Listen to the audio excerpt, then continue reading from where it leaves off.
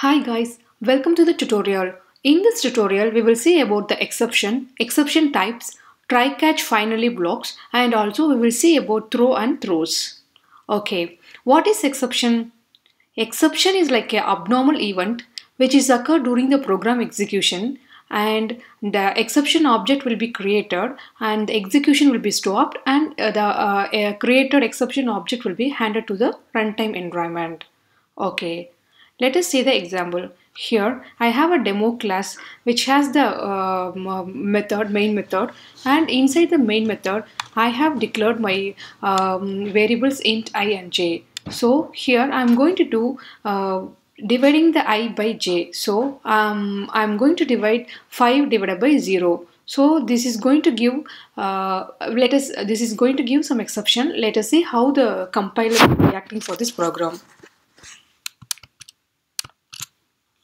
So here I have created the program demo exception. So first I will show how, without that exception handling, how the system is going to react for the program. How the compiler is going to react for my program. So I'm just commenting this try catch block. See, now this is the program. I have the class exception demo and I have my variable declaration int I and j, and directly I'm going to divide this I by j, and I'm going to print this value. So this is the statement. After the division, I want to execute this statement. Okay, let us run this program. See, I have got the output as exception in the main thread, main class, arithmetic exception, java.long.arithmetic exception divided by 0. So after that, see, after this system.println 15th line, after this 15th line, the statement execution has been stopped and it's giving this message. Okay, let me try to handle this exception and I'll show you how the compiler is reacting for the code try catch block. I'm going to write try catch block.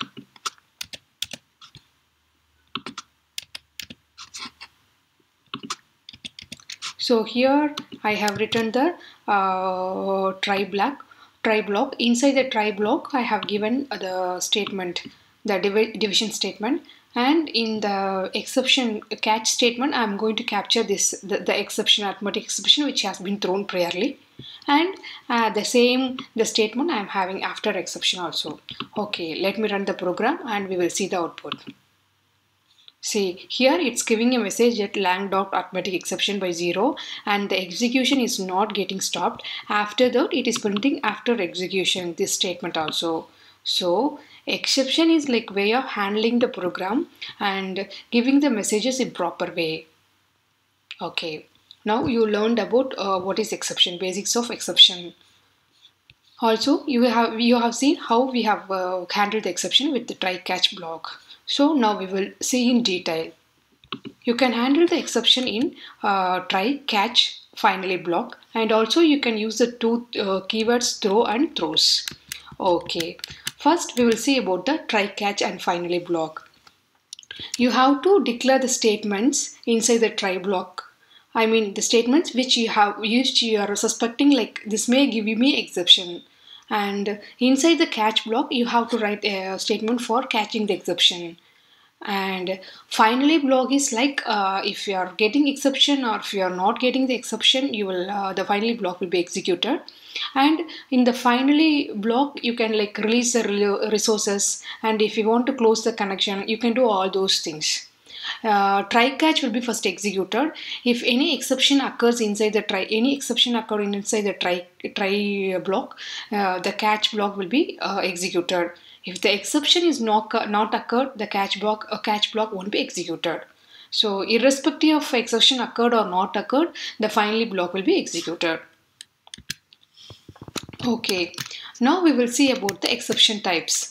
There are two types of exception. One is checked exception and the other one is unchecked exception. This checked exception will be checked in the compile time.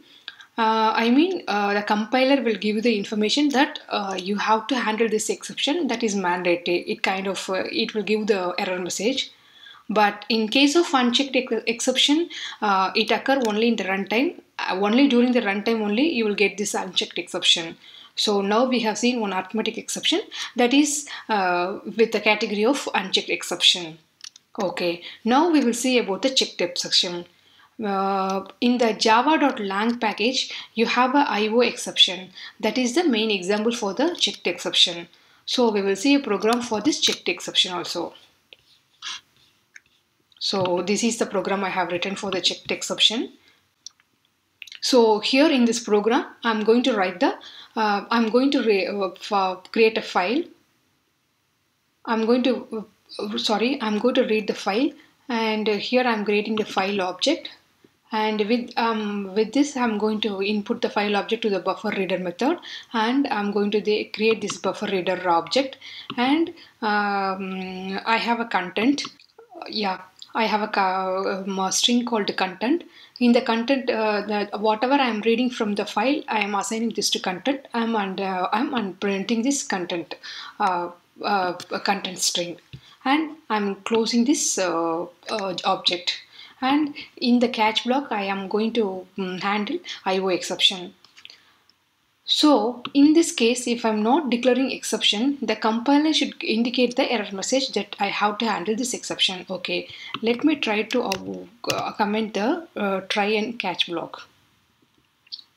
See, the compiler is giving error message. The error message says unhandled exception type file not found exception. So I have to handle this exception. So if I remove this comment,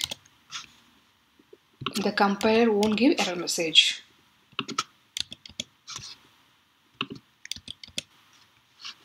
Now let me run this program and we will see the output. So this is the input.txt file. Here in my project I have that file input.txt. See, this is the file. In this file I have a message called hi, how are you? Or also I can add some more content. Where are you? Let me run this program and we will see the output.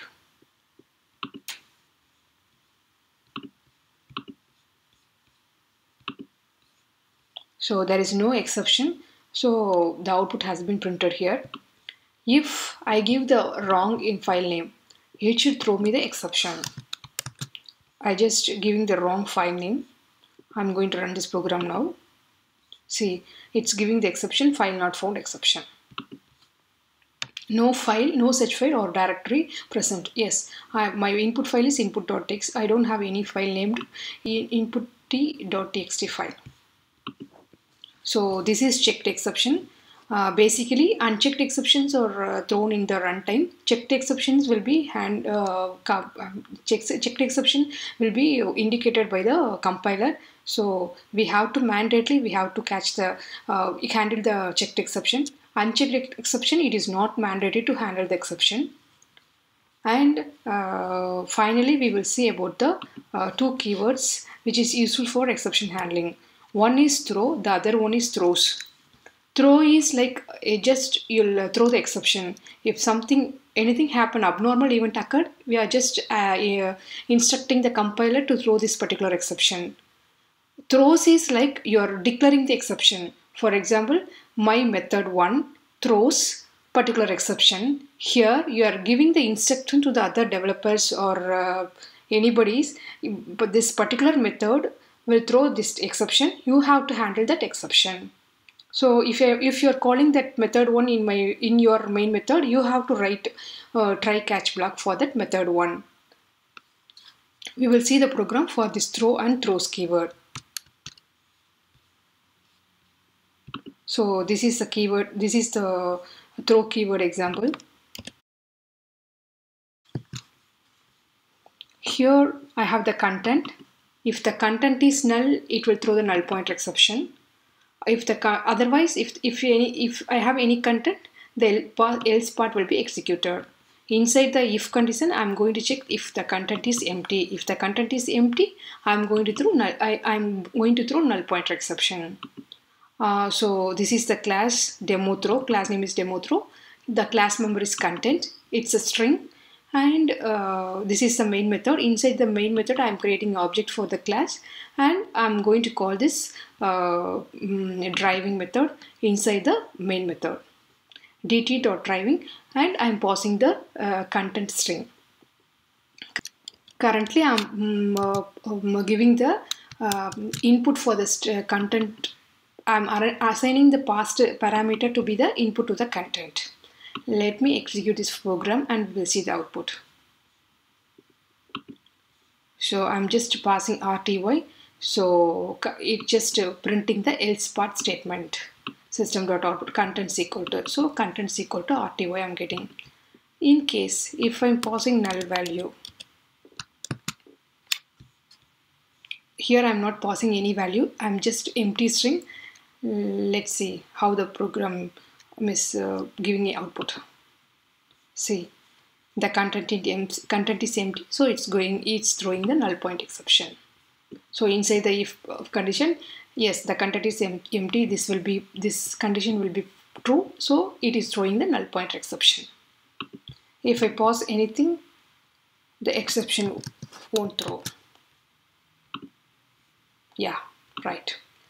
This is the throw keyword. So throw keyword is used to throw the exception.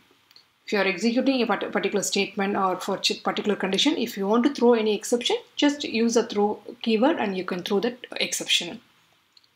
And I said earlier, throws keyword is used for declaring the exception. See here, I have a method, check method. This is throwing arithmetic exception. So as usual, I have created a class, and these are the class members. Int I is equal to 2, j is equal to 0, and I am going to divide this I by j. So 2 divided by 0, this will give you arithmetic exception. So in check method, I am not going to handle this exception. So whoever is calling this check method, they have to handle this exception. So here inside the main method, I have created the object for the class, and here I'm going to call this check method. So for the check method, I have to handle the exception. So I already knows that it is going to throw arithmetic exception. So inside the try block, I'm going to call this method, and with the catch block, I'm going to define this arithmetic exception, and I'm going to print that exception statement. Let me run this program and we will see the output. Yeah, it's throwing the arithmetic exception. If I give correct input, it won't throw. Instead of 0, if I give 1, the exception won't occur. Yeah, the exception won't occur. So you have learned about exception, what is exception, and what are the exception types, how can you handle the exception, and also the types of exception. So exception is like an abnormal event which is occurred during the program execution, and the exception object will be created and it will be handled over the runtime environment. So we have seen how to handle the exception, and also if you want to create any custom exception, means you can just extend the exception class and you can create your own exception. And also you have two types of exception, checked exception and unchecked exception. So checked exception are handled in the compile time, and the unchecked exception will occur only in the runtime. And you have two keywords, throw and throws. Thank you for watching the tutorial. Have a great day.